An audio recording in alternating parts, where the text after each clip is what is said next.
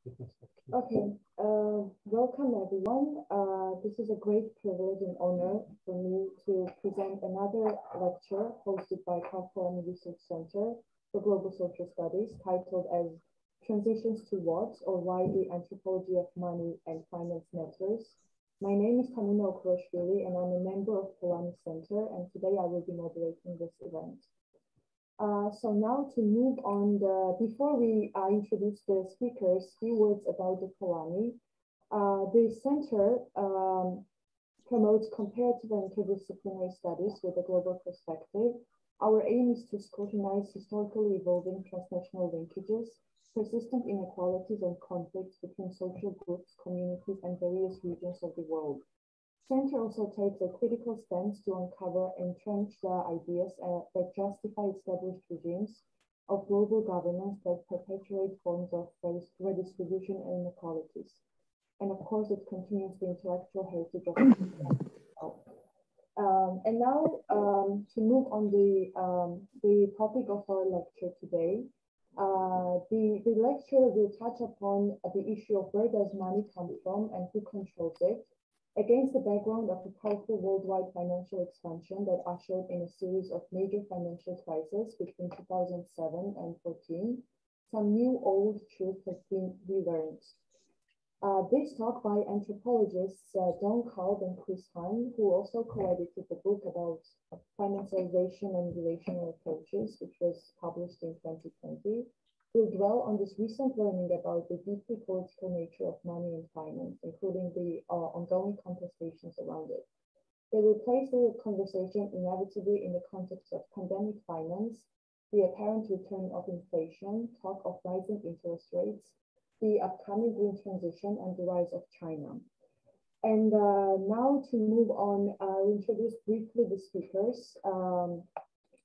So the first speaker today will be Kalb, who is a professor of social anthropology at the University of Bergen in Norway, where he leads the Frontlines of Value project. From 2003 to 2018, he was a professor of sociology and social anthropology at the Central European University here in Budapest. He's a visiting scholar at the European University Institute, CUNY Graduate Center, the Fudan Institute for Advanced Studies, the University of Melbourne, and the Max Planck Institute for Social Anthropology in Halle.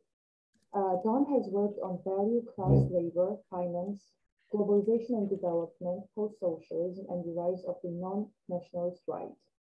And the second respected speaker is Chris Hann, who is an emeritus director of the Max Planck Institute for Social Anthropology and a fellow of Corpus Christi College in Cambridge. So Don will start his speech, which will be around 35 to 40 minutes, followed by Chris Hann, 10 to 15 minutes. And after that, we will have time for the questions from audience, which is very much welcome. And on this note, I give floor to Professor Kalb. Please. Thank you very much, Tama. So I have a talk here, which is rooted in the introduction that I wrote for the book that I did together with Chris Hann, that we did together with a group of 6 postdocs at the MPI in Halle, Max Planck Institute for Social Anthropology. There's a lot of capital in this talk. There's a lot of finance in the talk. There's a lot about quantitative easing. There's a lot of attention to 2 different theories of money, the state theory of money and the liberal theory of money, which is also a theory that can be summarized as materialism.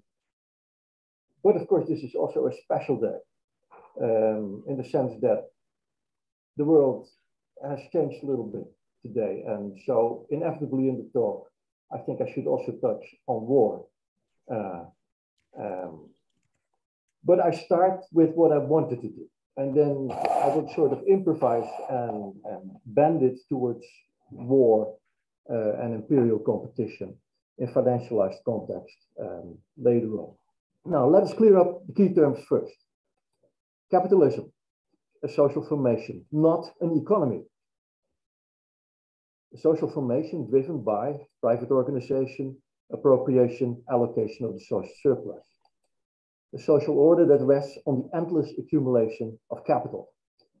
Capital, not just monetary or patrimonial wealth, as recent popular texts from Piketty to Graeber suggest, but rather value in motion, a la Harvey, expressed in and traversing those concrete forms of appearance. Finance, money capital, money begetting money, via the circulation of property titles, with legally enforceable claims to future monetary streams derived from these titles. The driver of speculative and fictitious accumulation. Financialization or financial expansion, the process by which the reproduction of societies becomes ever more dependent on the circulation of finance, credit, debt, and on the logic of speculative money capital. A historical prediction. Hanno mandato un link. Is it going well up there? It's going well. I'm just muting some people who are not muted. Sorry. Thanks, I'm talking too fast. No. No? Okay. It's okay now.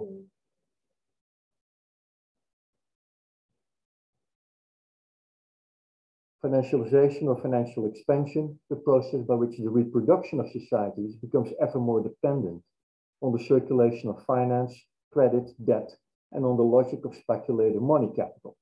A historical predicament in which the imperatives of finance increasingly capture and dictate the social and political forms that feed it. So financialization not just as an economic phenomenon, but as a particular force within society, it's the structuration of society, and basically about social relationships, power relationships, culture, the imagination.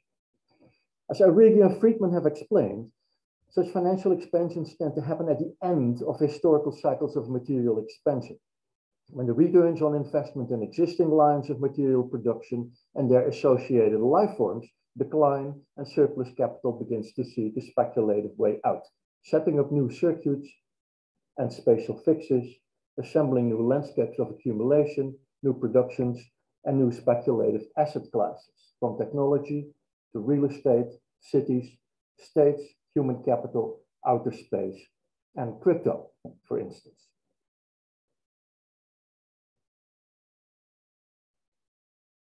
Now, the last 40 years have seen a major financial expansion, ushering like early financializations in a series of financial crises with turbulent political ramifications. Before, during, and after these recent crises, global indebtedness kept steadily increasing. It is now around 300% of gross global product. I think it's a little bit more now, it might be 340. The financialized predicament of humanity is therefore more profound and more universal than ever before. Every life course and social biography anywhere on the globe is now willy-nilly infested with and structured by moments of financialized extraction on behalf of the owners of money capital. This happens via public and private relations of indebtedness, of course, but also via governments whose policies are increasingly forced to answer to the need for national economies to generate value, meaning surplus value. In other words, future returns for creditors. In some highly financialized advanced locations, like the US or Japan, public and private indebtedness together reach as high as 500% of GDP or more. Others, like Germany, are still slightly repressed, both in inherent ideologies and in practice. The exact relations, proportions, and articulations are variegated. Some peripheral societies, many in Central Africa, are still only weakly bankable.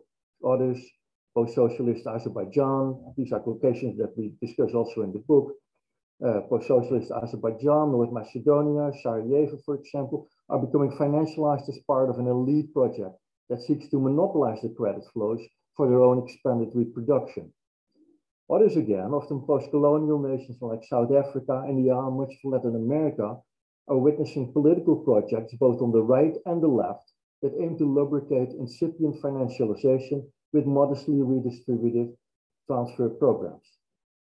Now, urban construction and the ground rent are key mechanisms everywhere for financialized accumulation.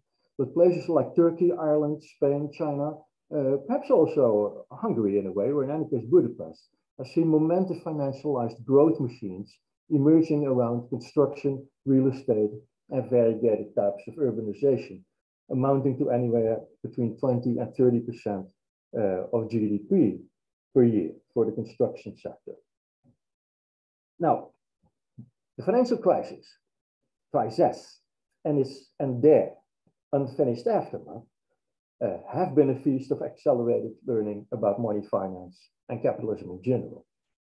Anthropology has been an active contributor to that learning, alongside history, literary studies, feminism, philosophy, sociology, and political economy. Economics as an academic discipline and as a managerial profession for the daily running of capitalism as we know it, has naturally found it harder to allow heterodox thinking in its midst, and yet the number of contrarian economists and their blogs has multiplied. The cumulative insights of these scholarly endeavors are exciting. Gone is the stillness of neoliberal and neoclassical truisms perpetually recycled during the 1989 till 2007 Belle Epoque.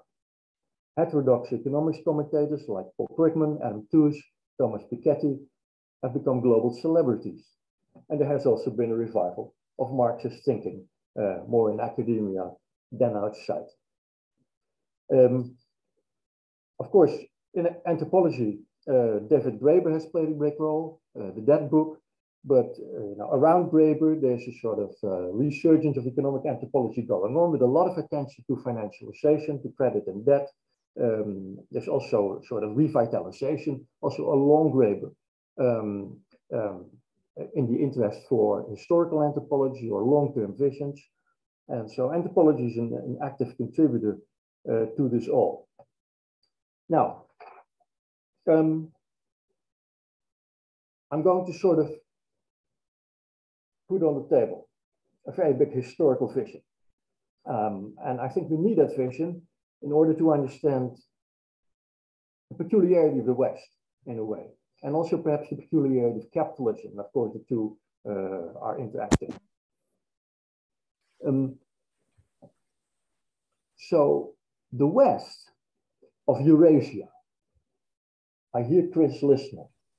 The West of Eurasia is a space where the liberal theory of money emerging out of the practicalities of market exchanges.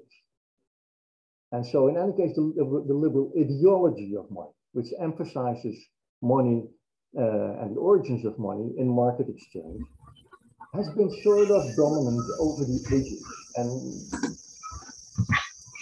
perhaps we can make the claim that since the Greeks, in any case, the liberal theory of money has been sort of dominant in the world. We can also call this a metalist.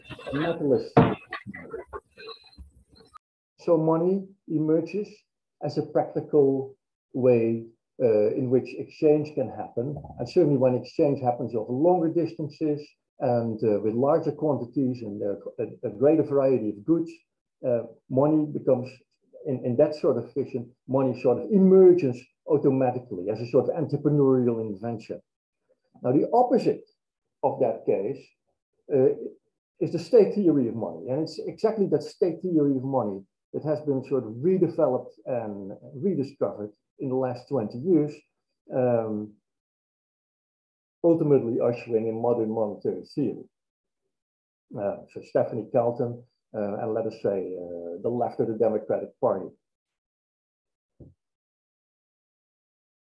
Now, the state theory of money proposes a completely different origin of money. And that is in state-citizen relationship or state-subject relationships. And so money emerges in relation to taxation. Now, the state theory of money, one can say rather schematically, has been basically embodied in the whole historical experience of everything from the Levant further to the east. Now, there's this fantastic quote from Marco Polo. Venetian merchant, 14th century, who sits in a prison, I think in Genoa, and tells about his stories, his experience of Song China. And here his his observation about money in China. Money that works via the state theory of money rather than the materialist or the liberal theory of money. And I read the quote as a whole because I love it. It's a beautiful quote, and it gives you a very clear idea of where these contrasts in fact are. And you can say that Song China was perhaps the historical instantiation of, let us say, a full 100% state theory of money realized.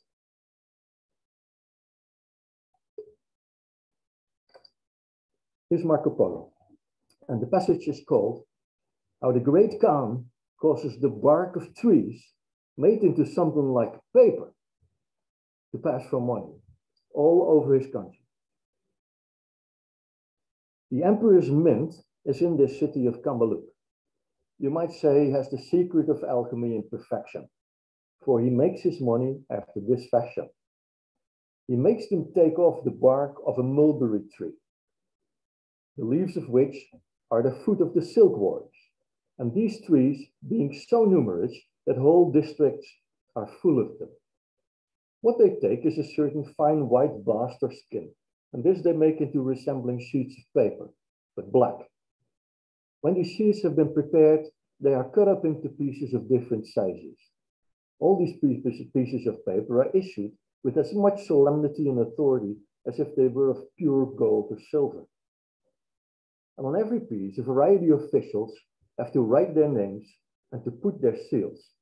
When all is prepared duly, the chief officer deputed by the Khan smears the seal entrusted to him with vermilion and impresses it on the paper, so that the form of the seal remains imprinted on it in red. The money is then authentic. Anyone forging it will be punished with death. And the Khan causes every year to be made such a vast quantity of money, which costs him nothing, that it must equal in amount all the treasure of the world. With these pieces of paper, quote continues, he causes all payments on his own account to be made, and he makes them to pass current universally over all his kingdoms and provinces and territories, and whithersoever his power and sovereignty extends. And nobody, however important, dares to refuse them on pain of death. And indeed, everybody takes them readily, for wheresoever a person may go throughout the great Khan's dominions, he shall find these pieces of paper current and shall be able to transact all sales and purchase of goods by means of them just as well as if they were coins of pure gold. Now, Polo then continues to explain that in the lands of the Khan, foreign merchandise, gold, silver, pearls, or gems cannot be sold, except to the Khan himself. For this, the Khan pays a liberal price with his paper money. So he buys such a quantity, and this is a quote again, so he buys such a quantity of those precious things every year that his treasure is endless, while all the time the money he pays away costs him nothing at all. And then Polo concludes, now you know that the great Khan may have, and in fact has, more treasure than all the kings in the world. And you know all about it and the reason why. So here's a pure instantiation of the state theory of money. Now, in fact, it turns out when you read Seidel or other historians of the Roman Empire, that in the antique times already, even the Roman Empire, though it had a sort of materialist theory of money, and so money had to be hard, gold standard, and so money was worth the precious metal of what it was made. Even though the Roman Empire and of course all the political entities after that were sort of subscribing to that, at the same time they also, let us say, for 10 or 20% or 30% once in a while, sort of implemented the state theory of money. So it was never really hard money. There was always a push by the emperor or by the prince to create money of his own and to create political space of maneuver with that. Now, one of the key reasons why in the West, the materialist theory and the liberal market theory of money was so strongly maintained even if not always in practice, but in any case in ideology, was that it helped to prevent civil war, right? So all the big concentrations of capital or power or wealth in the West were sort of pacified if their wealth expressed in money terms was secure, right? And so what you have in the West, and here I completely differ, I think, with Jack Goody in anthropology. So Jack basically says you have Eurasia, you have the Western part, you have the Eastern part, there's sort of alternation, inventions going on, but basically all of it is ultimately the same. They learn from each other, they are not fundamentally different. I agree with the intention behind that theory entirely, I must say, but there is nevertheless one very fundamental difference between everything west of the Levant and almost everything east in the Levant. And that is that in the west of the Levant, west from the Levant, the land is owned privately. And from the Levant all the way to China, the land is claimed by the emperor. And that's a fundamental difference. And so what you see from Greek civilization onward is very, very large concentrations of property and land. And they became also, and Perry Anderson writes really well about that already in the 1970s, they become also the sort of basis for big financial wealth, for speculation and so on. Now, so what you see in the West is that you have historically this buildup of private consolidations of wealth. And so the empires and the princes that emerged in the western part of Eurasia had to deal with these existing concentrations of wealth, expressed in money terms very often. And so subscribing to the liberal ideology of money, materialism, hard money that is just from the market and that the state cannot simply produce, was one way in which they could pacify the large holders of capital, even when it was not yet capitalism. Now, in particular in China, that was completely different, right? So every time, every so many ages in China, there emerge big concentrations of property, proto-capitalist, you can say, and they tend to be swept aside by the Khan or by the rulers. They can be killed, they can be chased away. In any case, there is a much more tension-ridden relationship between potential entrepreneurs, between potential private holders of wealth and the empire. And it's in that context that the empire also feels free to more or less subscribe to a theory, to state theory of money. Now, nevertheless, there is a particular moment in the history of the West where the state theory of money, as it were, yeah, you can say synthesizes, merges with liberal capitalist practice. And this is in fact in the making of the United Kingdom, the Glorious Revolution of 1688, and then the creation of the Bank of England, 1694.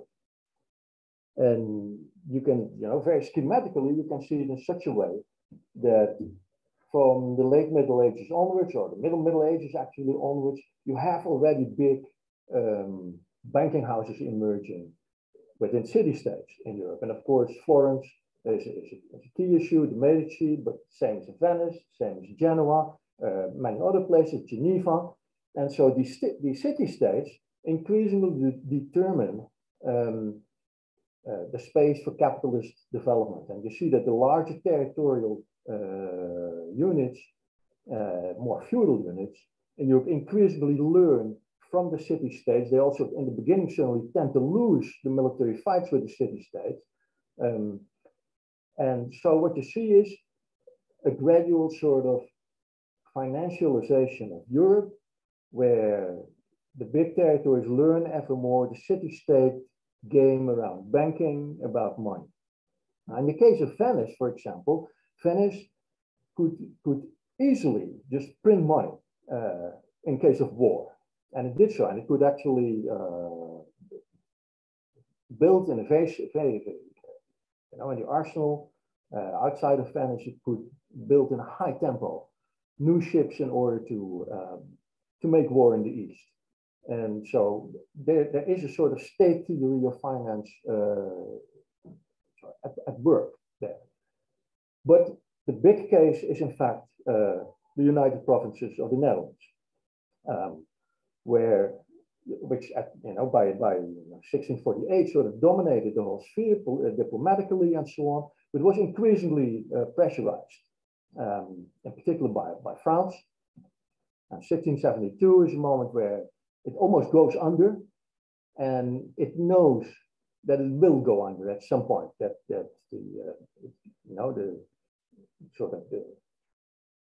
bourgeoisie, the Amsterdam bourgeoisie, cannot protect itself from the military forces that try to take it. Now, 1688 was always seen as the glorious revolution, as a revolution, as a liberal, as the bourgeois revolution, in fact. It's the bourgeois revolution in Europe. But historical research in the last 25 years has shown that it was primarily a Dutch military occupation. And it was a Dutch military occupation that allowed the sort of financial architecture of the Netherlands to be implanted in a new political entity called the United Kingdom.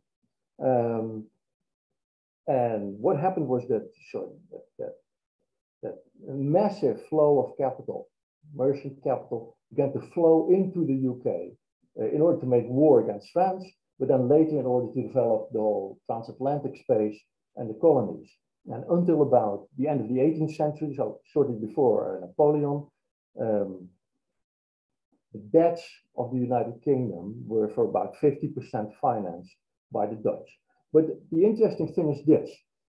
So what happened, in fact, was that the stadtholder of the Netherlands, so the military chief of the Netherlands, became the King of England in 1688. And under his protection, and with him as the largest shareholder, the Bank of England starts to sell state debt in 1694. Now, this is a very interesting instantiation where, in a capitalist and a liberal case, the state theory of money becomes sort of integrated into capitalist practice. And so what becomes possible now is that capitalists actually invest in state debt that is then used to militarize large spaces and to turn them into capitalist development. Of course, the plantations, colonization, slavery, slave trade, and a massive expansion of commerce going on.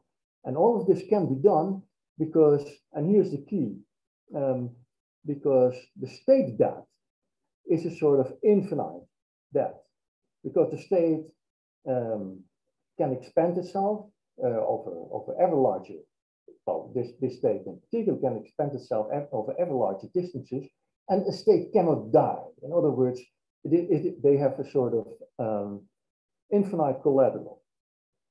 And what you see is that the state debt so those who buy the state debt of the UK become big seigneurs, and they start to use their credibility in relation to the state. The state owes them a lot of money, and what they do is they loan that money out to others. And so what you get is, so that is credit money, right? And so there's a very, very close connection between credit monies and the state debt. And the connection is basically being made by the banking houses that deal in the state debt. And because they deal in the state debt, they become, as it were, also infinite or eternal, not just a person who can die or who can refuse to pay or can call in the debt at once. Now, all of this depends, in fact, And that is where you see probably most clearly how the state theory and capitalism merge here.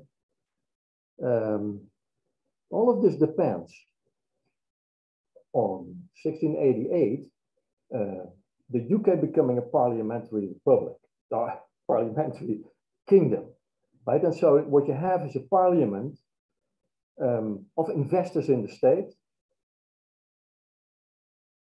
that holds the king to paying back the credits that they give to the king. And the king itself, as I said, is in fact the biggest creditor to himself, right? As the biggest underwriter of the Bank of England. So you get a complete amalgamation of, let's say, top bourgeoisie that runs the state, that makes the laws, and obliges the state to pay them back, right? So that is basically the capitalist, expansionary, imperialist war machine that's being set up in 1688 with the Bank of England, 1694 as the key instrument, but the Bank of England, the imperialist state, and parliament closely connected. So this is the bourgeois revolution. And so what you see in the bourgeois revolution is not just about democracy, right? But it's primarily about a particular type of state finance nexus, the capitalist state finance nexus. And so it's basically, I would argue, the making of the capitalist state. So a very, very important moment. And in fact, the merging of capitalism, liberalism, and the state theory of money. Now, I jump very, very quickly. I could sort of fill out the episodes in between, but we don't have time for that. And the talk is already too big, right, in that sense. But I just jump to the state, to the emergence of the state theory, the discovery of the state theory of money at the end of the 19th century. Of course, it didn't happen, first of all, in the UK, it happened in Germany. Then it was taken over by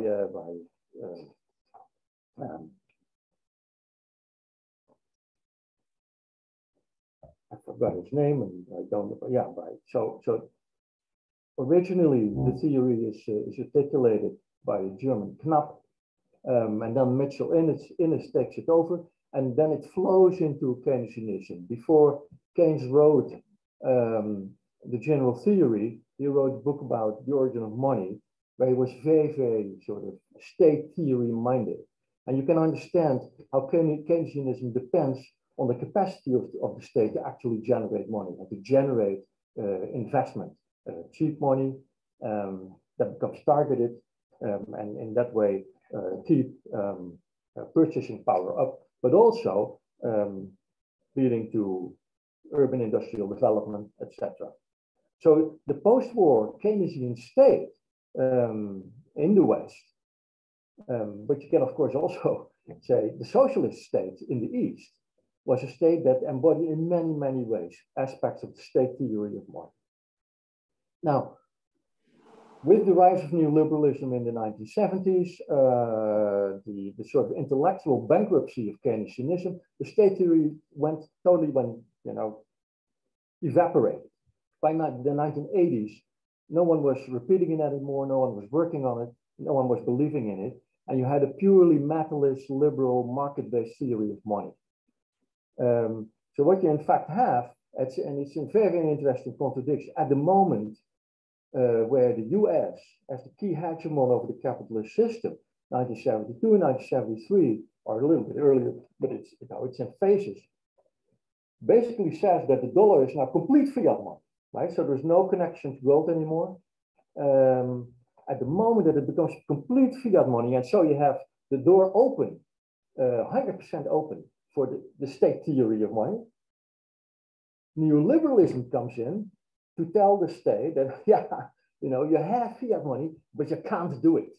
It must be gold. It must be the gold standard. And so from that moment onward, neoliberalism, and I have all the theorists that I don't need to repeat them, neoliberalism comes in to tell the state in a situation of pure fiat money that money must be hard, that it cannot be printed, that the interest rate should be as high as possible, and that money must be scarce, right? Now, okay, then we have the whole neoliberal development, 1980s, all the way to 2007. You have a financial crisis. And that is basically the moment at which the state theory comes back big time, but through the back door, namely via the central banks.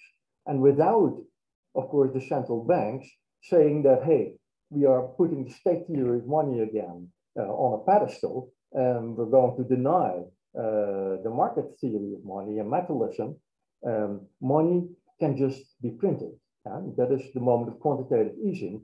And they, you know, after 2007, in a couple of ways, and you know, the ECB and the Fed, Japan, Switzerland, and Bank of England are not exactly synchronized, but more or less synchronized.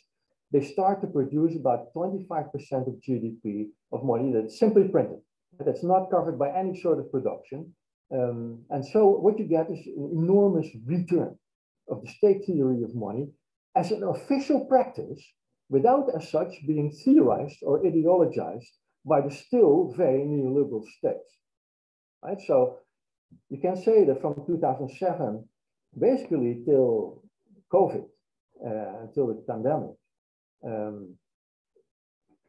the West or the capitalist world lived in a particular type of denial of where money came from and where wealth came from and how economic growth, or in any case, GDP, was created. It was just created like in Song Empire in China from money that is just printed on paper, right? And of course, it's not printed on paper anymore. It's just digital money like that. COVID and the pandemic, I do 2 minutes more? 2 more. Yeah, oh, but then I still want to say something about the war, but perhaps we should do that only after Chris has come in. Yeah. So with COVID, you have authors like Adam Tooze, who basically say that, you know, look, this is the homecoming of the state theory of money, because you know, quantitative easing goes off in a higher speed and to larger quantities than ever before. You know, if in 2019 about 25% of GDP of OECD GDP was simply printed in quantitative easing money, in Song China sort of paper money, by 2021 it was already 40%. Switzerland, Japan, 100%. Right, and so you have a massive consolidation, in fact, in the practical management of our societies, of the implementation of the state theory of money. But of course, still, that did not sort of incorporate, articulate it in public ideologies, right? We are still sort of competitive. And we still think that, that productivity is basically driven by productivity increases that are imposed by scarce money, right? Because if money is not scarce and everybody is just, you know, doing well, why would productivity be enforced upwards, right? And so we're now in a very, very strange situation, in a sort of wind bubble in a way, where our theories hardly reflect the practices of our economies. And the practices of the economies are fundamentally rooted in what central banks are doing. I want to say more, but I think I should just shut up at this point and give Chris the word. But then we still want to come back to war, I think. Mm-hmm. Well, thank you very much, Don, for this interesting talk. And now we give word to our next speaker, Chris Hann.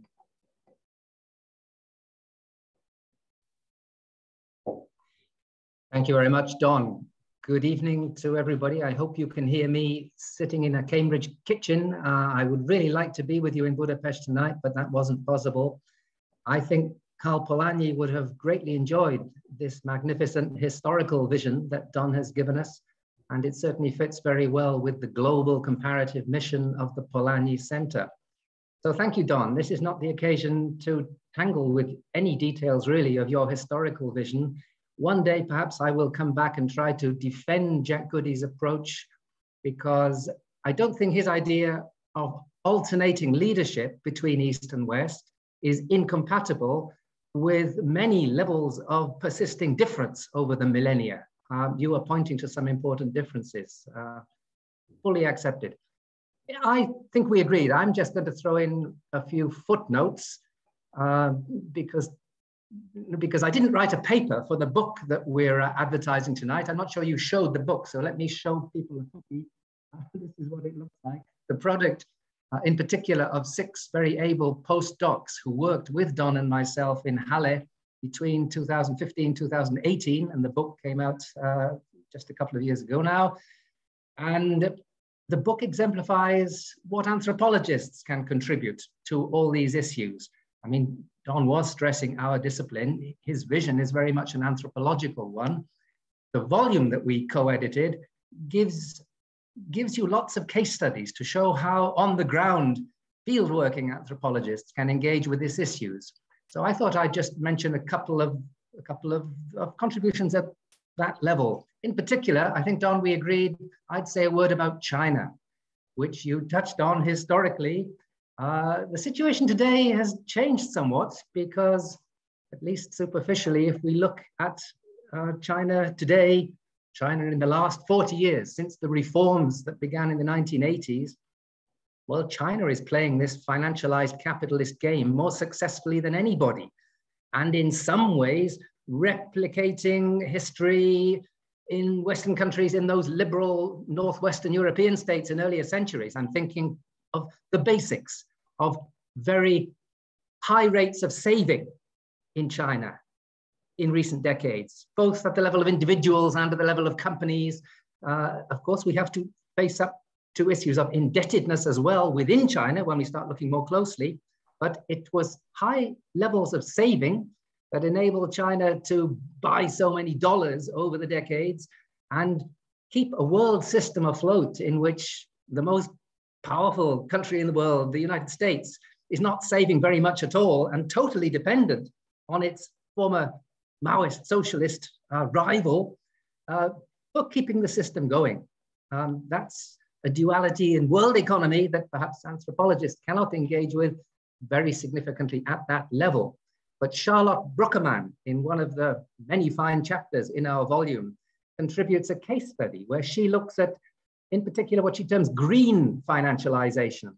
She looks at carbon trading markets in China. They have taken on board so much of neoliberal ideologies in the West, but of course it plays out rather differently on the ground. And what Charlotte shows in this, it's very active section of financialization in China, perhaps not the section that many people are familiar with, those social credit controls that affect over 1 billion people nowadays. But in her case study, Charlotte drew attention to some of the consequences on the ground of what looks like very emancipatory rhetoric about the need to plant more forests. When you look on the ground and see who is benefiting from green financialization, you find it's not the local people at all. It's intellectuals, technocrats in distant cities. It's not a happy tale. It's not a tale of redemption, I think is the interesting word that she throws in at the end of her chapter. More generally, in our volume, there are several studies that draw attention to digital technologies. And this is one element. I think Don could fit this in very easily to his historical narrative. The digitalization that has taken place in recent decades, I think, deserves ever more attention from our discipline. I think of my good friend Keith Hart back in the 1990s, embracing the new technologies as emancipatory because we could all do what we wanted as individuals with money from now on. But in the new century, I think we have seen the inequalities, the digital enclosures, as some people term them. And you can certainly see that in China. Darren Byler has written recently about the consequences in Xinjiang, which are of particular interest to me because that's where I do some field work in China. And yeah, what Byler calls terror capitalism is thoroughly integrated with today's globalized financialized capitalism around the world. It takes a particularly awful form in Xinjiang. That gives me an excuse to say something. It will just be a sentence or so, but the tragedy unfolding in Ukraine today is, for me, also a tragedy because it is a massive diversion from what I consider to be a much more dangerous threat to our long-term futures, namely the way in which this digitalized, financialized capitalism takes an authoritarian form, a very vicious authoritarian form in contemporary China. No time to develop any more of the detailed notes that I brought along because we want to have a good half-hour's discussion, I think. I'll just make one final point, really for the benefit of students in our audience who would like more examples of how relatively innocent ethnographers with only a basic background perhaps in economic anthropology, that's always useful to go back to some classics when it comes to theories of money, and Don did that in his talk. But Marek Mikusz is a colleague of mine at the Max Planck Institute in Halle. He can't be with us this evening, but he's running a little group at the moment on peripheral financialization, as he calls it, in East Central Europe. There is work being done in Hungary. I'm not sure that his PhD student, Balázs, working in Gostonyi Balázs, is doing something in Hungary right now. He's in the middle of his field work. Marek himself is working in Bratislava, Pozsony, that's where he is this evening. And there are several others involved in this network. Please look up the Max Planck website for more up-to-date information about what is going on there concretely in terms of showing how field-working anthropologists can make a contribution, not just gathering new data at the micro level about, in particular, housing markets. That's been one major focus of attention, very prominent in our edited volume, but also more generally, indebtedness on the ground. And perhaps a final remark, just to complicate things a little bit, because that's what anthropologists love to do. I do think our discipline is often going to be what Raymond Firth called the uncomfortable discipline, also when it comes to addressing these issues. I fully take on board everything that Don said about the importance of that Anglo-Dutch moment in the late 17th century, and yes, the importance of this Northwest European impetus for everything that has come later, right down to the Big Bang of the 1980s, which you didn't really mention, Don, the hedge funds, the crisis of 2007. You didn't have time for all of those details. It sounds like a terribly bleak narrative, and certainly to many young students that I've come into contact with, they can't imagine anybody saying anything positive about any of this. And yet when you consider those Anglo-Dutch stories, not everything that came out of that financialization can be written off as totally negative in terms of emancipating human beings, expanding capacities. I'm sure, Don, you would agree with that very cautious formulation.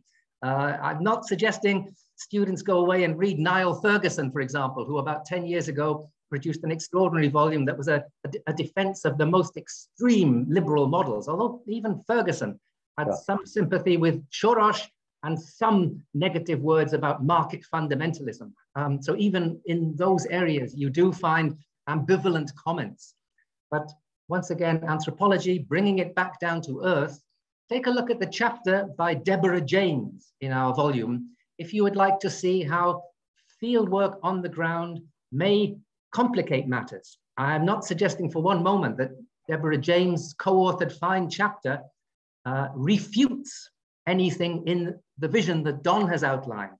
But she does show, with evidence from South Africa, and the evidence is even stronger in some of Deborah's other publications and in her 2015 book, how for ordinary people to survive in local context in South African cities, money, but debt, going into debt, a very high degree of financialization is essential in keeping life going. Don, that's something you can come back on later if you wish to. I'm sorry, Deborah can't be with us tonight either, although I was talking to her earlier today. I will stop there in the hope of a good 30 minutes discussion. Thank you very much. Well, thank you very much, Chris. And if you would like to say a few words. want to say some words about the war. Actually, that whole war that prevented me from bringing the book. I wanted to give the book to you, but I forgot about it because of this damned war. But Chris makes a very beautiful point, and he brings me back to one of the things that I would have liked to say but didn't have time to. Then, you know, if the state theory, if financialization, if money can actually be printed like that, as it is, right? As it actually is at this point in time. It means that it is an object of intense political contestation, right? And so you can have people's quantitative easing, as you know, concept that in the 2010s began to circulate in the UK in particular. And so you can find all sorts of very democratic ways in which you can lay hold of that capacity, structure it in a way that is integrated, that repairs earlier, well, Jonathan Friedman calls them double polarizations, so class contradictions. And so there's a lot of policy to be made, democratic, pro-people's policy of the left type and of the right type, right? Depending on how you pitch that policy, how you ideologize it, how you conceptualize it, and how you implement it. So the problem, of course, of the financialization and of the quantitative easing of the 2010s was that the money generated by the central banks was basically only used for big capital holders to save their holdings and to expand their properties. Of course, it also kept the economy, the global, the OECD, the Western economy going to a big extent. The other driver of that was, of course, the growth of China. By the way, there's discussion whether China actually also did some. It was not only the savings and not only productivity growth, but it was also some quantitative easing going on there, quite probably. Anyhow, it's, you know, in the West, it's quantitative easing that saved us after 2010. In China, it's ongoing urbanization and industrialization, but in particular urbanization.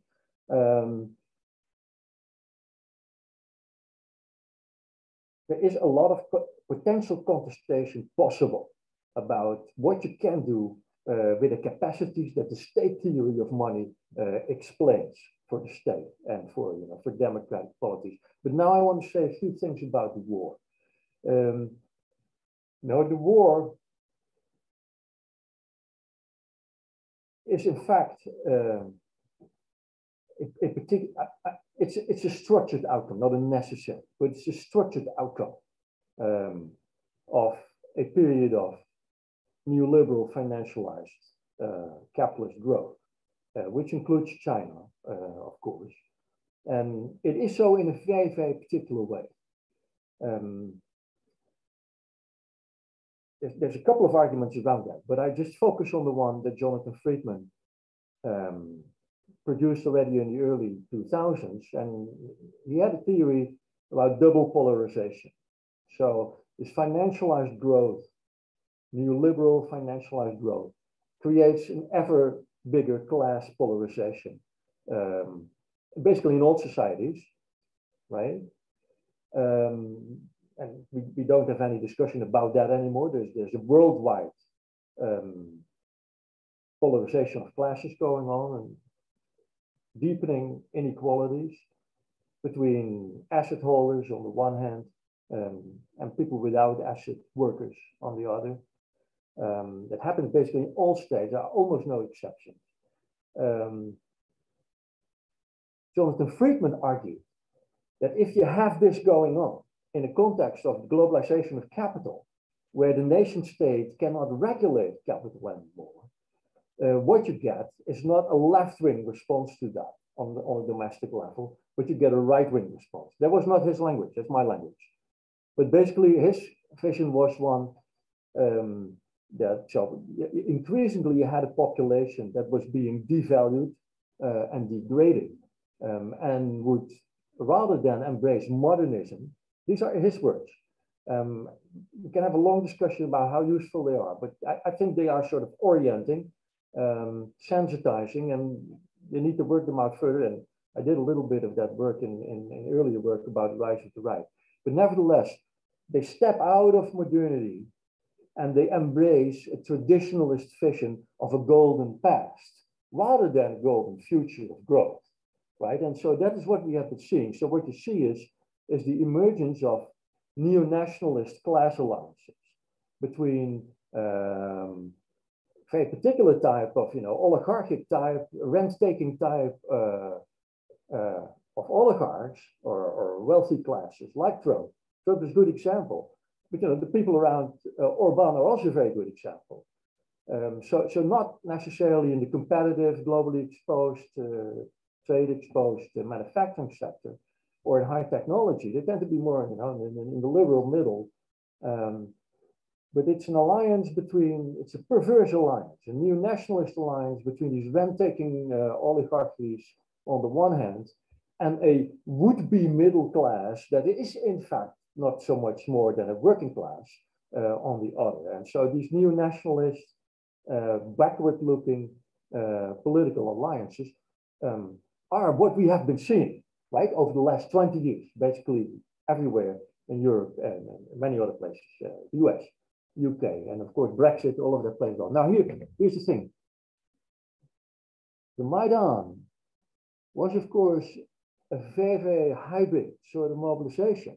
On the one hand, it was a global left-wing mobilization or liberal mobilization like the ones that we were having here around the Mediterranean, Occupy Wall Street, same sort of people, same sort of, anarcho-horizontalist modes of organizing and of mythology, etc. But at the same time, it was already one of these neo-nationalist mobilizations that you had been having here too. Now, it was that neo-nationalist part that actually did the coup and made the revolution.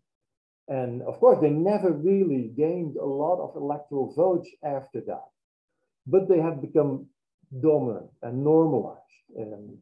So here you have an increasingly neo-nationalist, anti-Russian Ukraine, a Russia where Putin is actually balancing these interests very, very well, but also over time becoming ever more neo-nationalist and anti-Ukraine. And then, of course, it was always the case that, in this financialized, neoliberal, polarized, neo-nationalist world, where China is coming up and industrializing very fast, the US will be the retreating imperial power. But it's a retreating imperial power that has had its Trump interlude, right? And of course, it has had its Afghanistan. And so Biden cannot compromise. Biden doubled down on imperial rhetoric. Of course, never being willing to actually go into Ukraine and defend it. No one in NATO would ever sort of be willing to fight in Ukraine. That was always the case. But nevertheless, Ukraine had to have the right to become a member of NATO, right? And so this rhetorical imperial fight, which is all about the neo-nationalist greatness of the US, also look at Johnson, who did exactly the same. France and Germany playing a very different role, right? So you have massive contradictions within NATO here over the last 20 years. You should be aware of that. And I think they might also furnish more in the open in the next years, no doubt. But nevertheless, a declining US empire that the president of which had nevertheless to emphasize its imperial logic, it could not compromise, and then two neo-nationalist states that are clashing with each other. So this is the wider context in which the war becomes a possibility, right? A structured possibility. But of course, it's not an explanation of why it exactly happens now in this particular way. But these are the forces behind it. Well, thank you very much for this talk and your evaluation of this current dynamics. But unfortunately, we're limited with time and we need to move on the question parts from the audience. I ask our online audience to write their questions in the chat box somewhere. I will read it out loud. And also our in-person audience. if you have any questions, we're really encouraged to ask. Yes, please. Thank you. I want to ask you to talk little something about the Soviet Union's. What was the difference between money creation? Speak up because my ears are not super. Sorry. I'm talking about Soviet Union. Established origins of money in Soviet Union from anthropology perspective. And what would be your evaluation about this? Is there some fundamental difference between Soviet money kind of from surface there is, but if you can talk a little bit about money in Soviet Union and money in the West in a concept or liberal concept. Yes. No, I'm just trying to add something to this as well. So I think this was one of the questions I also wanted to ask, socialism and money. And very importantly, related to your point concerning ownership. Yeah. So, because that I think is very important to speak about. And of course, socialism was different in various periods, but that's a very pertinent question. Can you repeat the question? Sorry, I haven't heard it very well. I'm sorry. It's the nature of money in Soviet Union, but also apply there was different variations in Soviet Union. So socialism and money, right? That was the question. Right. So let's.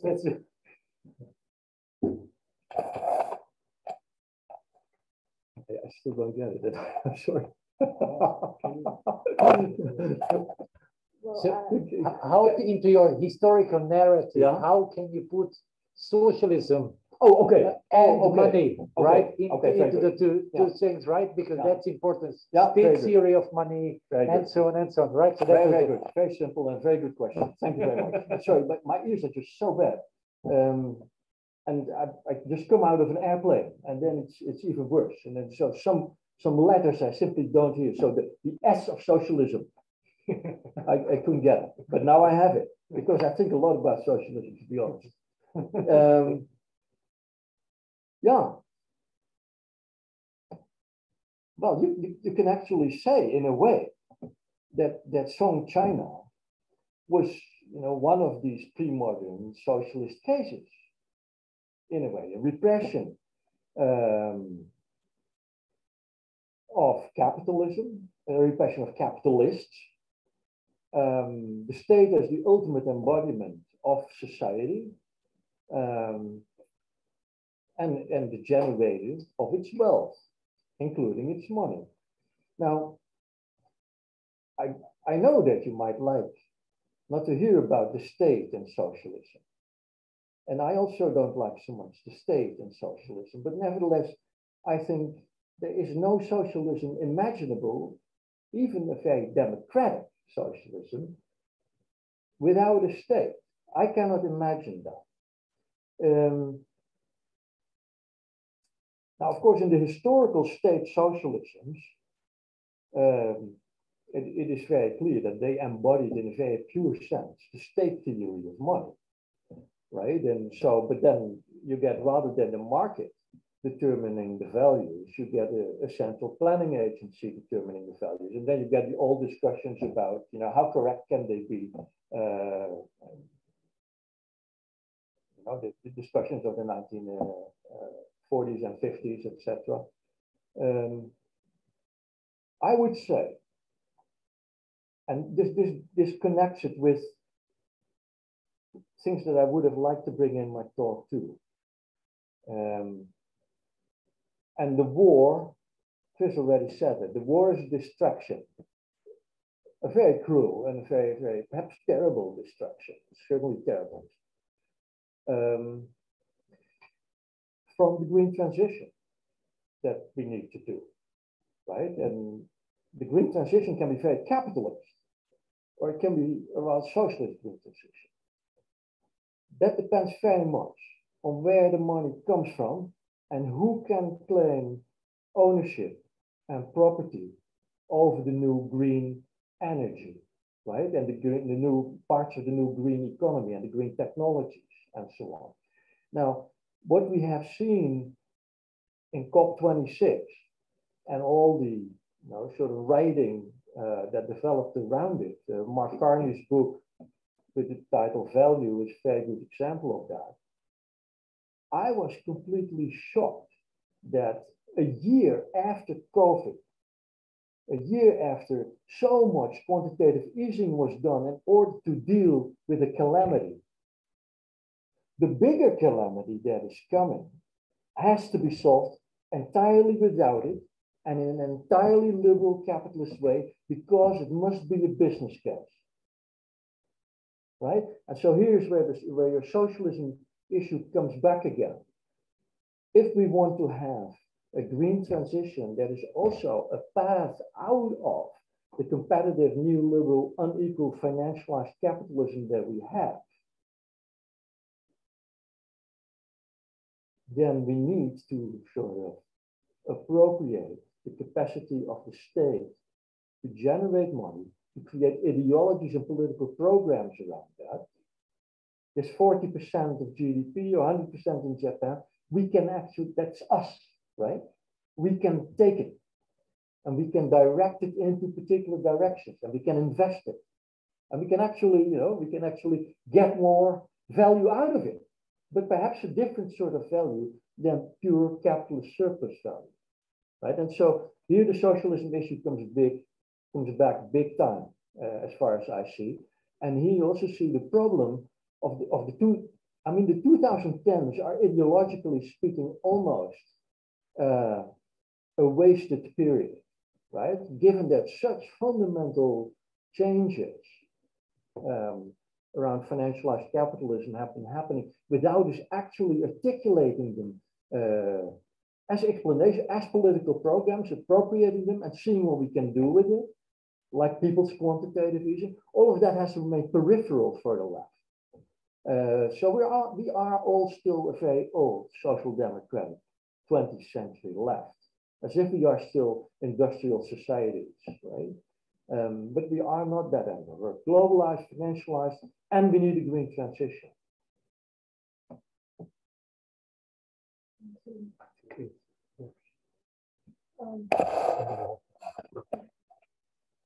There is a question to Chris Hann. Hello, whether Chris would like to comment the question. Chris, would you like to comment this reply from Don? Well, only perhaps to continue this thread. I think I'm in full agreement with Don. I read a lot these days about a Green New Deal. It's usually linked to notions of degrowth. We haven't yet talked about COVID, about the pandemic. My impression is that governments worldwide are so determined to get back to growth as rapidly as possible that the prospects for a Green New Deal have receded in recent years. But I don't know how Don sees that. It may be an interesting thread for us to discuss further. I do think a Polanyian approach is obviously congenial to a lot of the discussions about a Green New Deal, green transition, whatever you call it. But the prospects right now, post-COVID, do not seem to me very positive. And there's another question from Speaking to the okay, so I have two questions and one comment concerning socialism. I think it's very important to differentiate state theory of money with large-scale private capital and without large-scale capital. And that's also a very interesting question, how it's related to markets which are not based on large-scale private capital, but different ones. So I think that would be just one thing to think about, to make the narrative even more interesting, because that would be an answer to a lot of concerns. So that would be the comment. The question I agree with the comment. Okay. The question is whether you agree with this or not. So this is the type of question. So isn't that the neoliberals actually were not you know, you are right. It's very ambiguous how they position themselves. But I think their answer to the money problem was twofold. One is securing private property as much as possible, plus the commodification of money. That is to say, in the commodification of credit, which was a very big step as opposed to everything else. So Hayek was thinking about that the monopoly of the national bank should be forgotten, right? The market can produce it. So whether you would agree that there's a commodification theory of that as well. Yeah, I agree with that entirely. But it is a little bit like 600 years in 1694, right? So under neoliberalism, all property holding, the value of property, is guaranteed by the scarcity of money. So there's no inflation, right?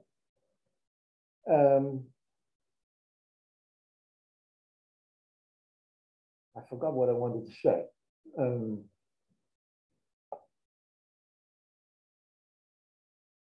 But at the same time, there is a contradiction, and again, that one is not really well articulated. And so you have a commodification of money going on. You don't have, you know, a sort of Keynesian state that flows money into the economy and society and has a plan. No, there's no plan. There's just a market. And so the market generates the money. The trouble is two things. If it goes wrong, it comes on the cost of the state, right? And that's what happened in 2007, 2014. But more importantly, perhaps, there is something like, look, capitalism, and certainly Hayek and Friedman presents capitalism as an entrepreneurial capitalism, risk-taking. But that is a lie, right? And the lie is basically in the state debt. So the core of capital is the state debt. Who owns the state debt? Because that is the guaranteed part of capital. And on the basis of the guaranteed part and the interest rate that you get on your loans to the state, you can take risks, right? And so what we've seen in the last 30, 40 years is like after 1688. You have an enormous credit expansion. But the credit is ultimately generated because it is rooted in the certainty of the payments that the holders of the state debt get, right? And so the state is the source of infinite credit, and of course it's not really infinite, right? But it can be 100% in debt. A state can be 400% in debt, right? That's the Japanese state is now 250% in debt, but the Japanese population is 500% in debt. Well, you know, perhaps it can be 700%. Nobody knows that. You also remember that not so long ago, there was a basic consensus among economists that if a state would be indebted for 100% of GDP, it would be lost, right? That state would be just banned by capital, and it would never be able to pay its debt back. The debt would only grow. Well, by now, you know, almost all Western states are above 100%. So all of this is relative. There are no absolute norms in this. These are relative power relationships, but essential for capital in all cases remains the state debt as the fundamental sort of guarantee for the value of capital. And then, of course, the interest rate, right? So the interest rate on the state debt is basically the risk-free return on capital, right? You simply buy a treasury obligation, a T-bond, and you can sit back. You don't care what they do with it. You can sit back and you get that percentage. And then after 10 years or 5 years or 30 years, you get the whole capital back, plus all these percentages and compound, right? So there's something very interesting about the interest rate, and we should perhaps also talk about interest rates because that is the other big issue now, right? So I am very suspicious about the push towards high interest rates and the conversation at this moment in time about inflation. So inflation is now the big sort of danger coming to us. And of course, the war is going to drive it up very hard because the oil price is going up, gas prices will be going up. There will be a problem with buying Russian gas in the future. So, you know, energy in Europe will certainly be, you know, 20%, 30% more expensive. That's 20%, 30% inflation. Does that mean that our central banks are going to push up the interest rate to 15%, 20%, like the Volcker shock in 1980? If they do that, that is a massive shakeout of the economy, right? It basically means that 50% of actors who are deeply indebted are now bankrupt, right? Like in the 1980s. And that was the moment in which socialism started to collapse and the global south emerged instead of the third world because of the state debts and the Volcker shock. So we have a very interesting thing. I'm completely suspicious about the talk about inflation and the need for high interest rates. Because it is so, because I feel it is a step up towards a purely capitalist green transition. And you probably understand why I'm saying this. So if you have now already increasing inflation, we will have the green transition will increase inflation. And everything that the left wants requires inflation. We want higher wages. We want higher prices for meat, right? We want higher wages in China and in the global south. We want states to increase the expenditure on education, etc., etc. We want to guarantee the pensions. All of this costs money, right?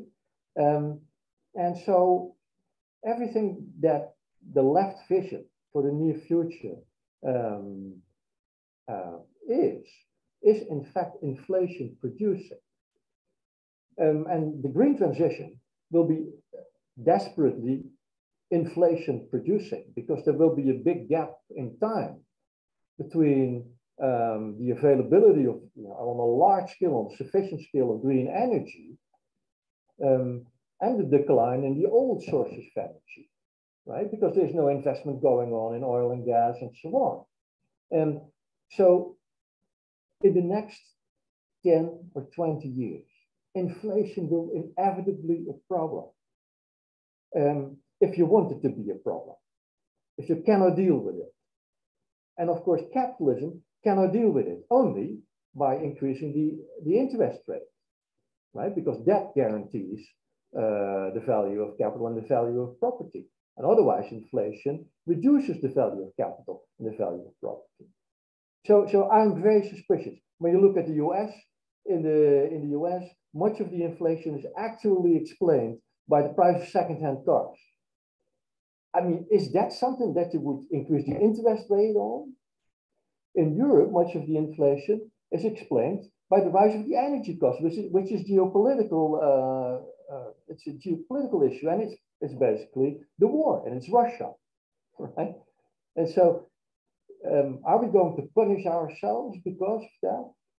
So here are a couple of issues, and then they will be ever more important in the near future.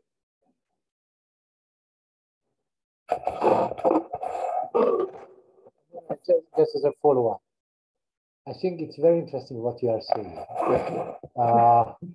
because it might mean that you saw some kind of a problem. So up till now, the states have been pouring, especially the core states, which are failing, because they are failing in a lot of ways. This is why they're pouring money like crazy into the whole system, because they can't handle the whole situation. This means that this is going to be solved through the inflation and not through a financial crash. So, because the other theory would be that as all the money is financialized, even manufacturing companies are, they're not producing profit out of production, but they're just basically pouring money into the financial market. So that's not going to happen because the inflation is able to eat it up, right? Yeah, that's it. Yeah. Good point. Good summary. Yeah, it's a good point. Well, I also have a question. You mentioned several times the problem. Can you yes. Yeah, then I hear it better. Yes. Yeah. So you mentioned several times problem of the financialist capitalism, the stage that we are having right now. So I wonder what would be your reflections on migration, financialization intersections, in case we understand migration as a micro strategy to deal with the consequences of indebtedness and the role of remittances in it. So can we say that remittances is prolonging this crisis, which you just described as it will be reflected in the inflation? Yeah. Can we make such kind of claims? Yeah, I think you can make that claim. Clearly, the indebtedness of, not only of individual households or individual people, but also the states that they inhabit. That sort of generalized indebtedness does indeed produce outmigration.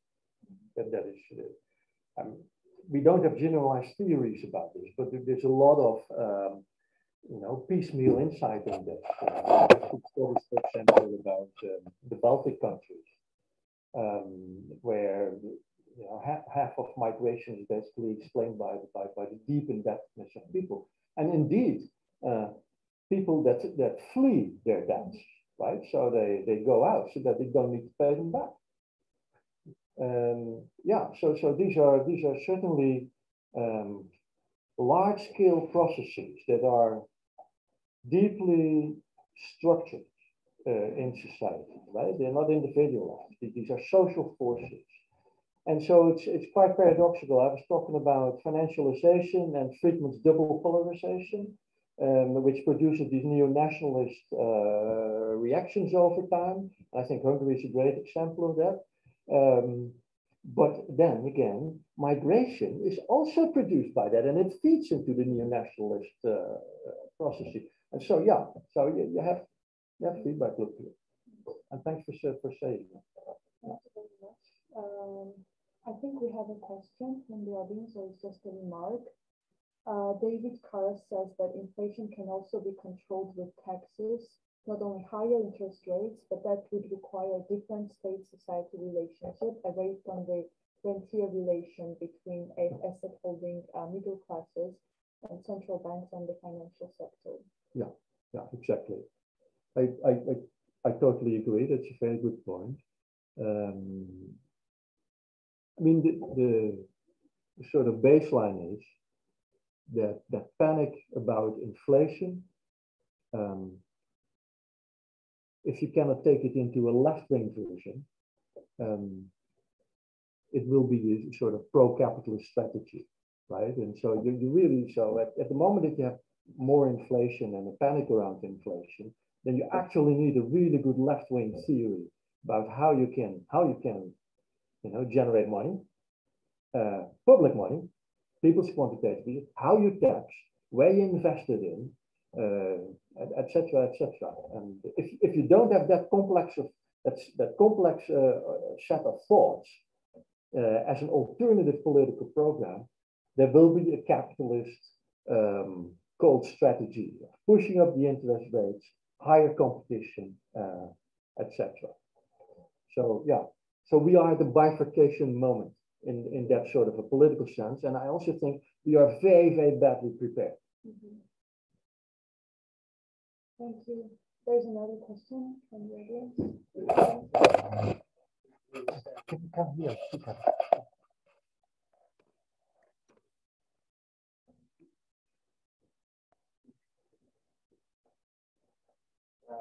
Thank you very much. Thanks. Okay. You can put it up immediately, yeah. Okay, thank you very much. I'm Fudan from Ethiopia. I just want to know your reflections about the money hierarchy, because we're talking about this financial globalization. We're talking a lot about how money is operated at different levels, and especially in the third world countries where none of these two theories are really at work, or maybe working in a different dynamics. I'm dwelling on the Ethiopian example, for instance, that every time the government comes to power, then they have to print a new money. And then for that, they have to pay billions of dollars Yeah. And then they pay that to the Western countries, and then they have to suffer like the economic crisis that goes on. And so, in a way, not only the vicious circle of authoritarianism, but also vicious economic circle through AIDS. And so, I just want to know that that's the kind of question. Well, yeah, it's very good that you bring up the global south in this. It's been quite remarkable how states like Brazil or South Africa, Indonesia, even the Philippines, have been able to do some quantitative easing on their own under COVID. That is a completely new development. And the important thing here is, sometimes the IMF is useful. Very often it's, of course, absolutely not. But the IMF has in the 2010s, after the financial crisis, increasingly emphasized that bigger global south states sell their state debt in their own currencies rather than in dollars. That's what they have done. At the same time, of course, many of the emerging markets, so middle-income countries in the global south, have quite a big export surplus nowadays because they have industrialized, right? So that makes the combination of these two things. So an export surplus and having a state debt in your own currency makes apparently an enormous difference for the sort of sovereignty that you can mobilize on behalf of your own population, emancipation, welfare, education, etc., etc. So a couple of things have been going in a way quite well. But of course, I mean, COVID is an enormous shakeout between the North and the South. It's an absolute scandal that even the $20 billion that was necessary for COVID in the global South never really furnished, right? I mean, given that at the same time, the Northern states basically produced, how much was it? About $15 trillion in money for nothing. They could not even spend $20 billion on vaccinating the global south. And then it blew back. And so, I mean, capitalism is such an uneven thing that even though it's an absolute interest of the global north to vaccinate the global south, they cannot do it. And yeah, so in that sense, there's still a lot of sort of to learn about internationalism. And we need to look back again at the 1960s, 1970s left internationalisms. Certainly also with an eye on that green transition again, right? As you know, that the North has promised about 100 billion per year repair, basically to repair damages that the green transition does to global South nations. It's only generating about 50% of that. So all in all, you see that with the capacity to actually generate money, all that money is basically being claimed by rentier interests in the North, right? But there are so many great things to spend it on that we have an absolute objective and universal consensus about that it should be spent on. But then we need to sort of appropriate the capacity to generate money and do it. The 20 billion and the 100 billion is nothing in the light of the 15 trillion. Or for example, the 1.5 trillion in Bitcoin, right?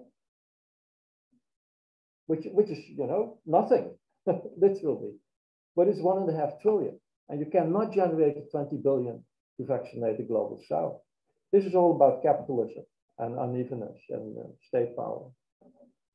With Don, who I could hear very clearly just now, and I subscribe to everything that he said.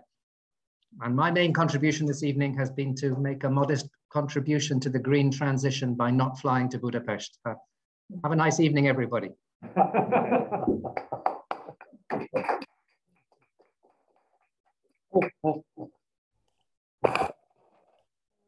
Thank you very much for participating and attending this event. And on this note, I hope you all enjoyed it and enjoyed the discussion that followed after. Thank you very much and goodbye, everyone. Bye. Bye.